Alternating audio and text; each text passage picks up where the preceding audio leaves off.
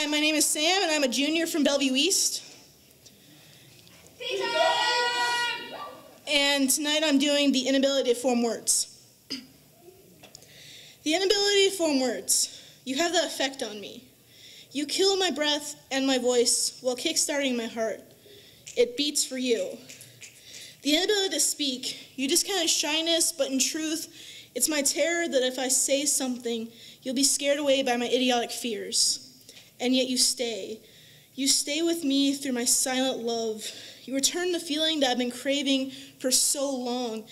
Every I love you and you're beautiful makes me cry amazing tears of joy.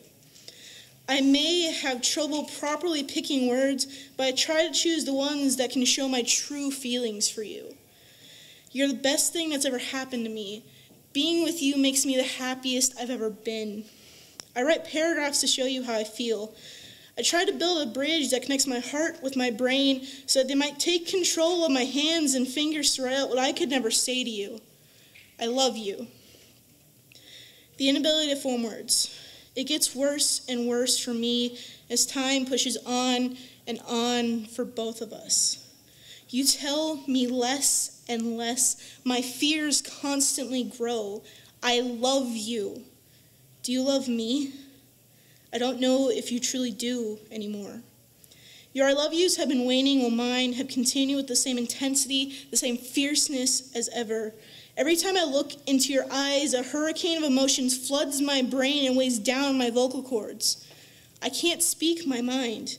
You refuse to speak the truth. The inability to form words, to form a cry for help. I know what you've done. You stole my heart from my chest, slashed it to pieces, chewed it up, spit it out. You destroyed me. You said I wasn't good enough, and you meant it. I know you did. I gave you every ounce of love that I could muster, and you still chose to wreak havoc on the muscle I gave to you. I still wasn't enough for you.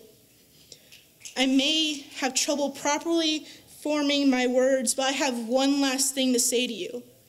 Goodbye.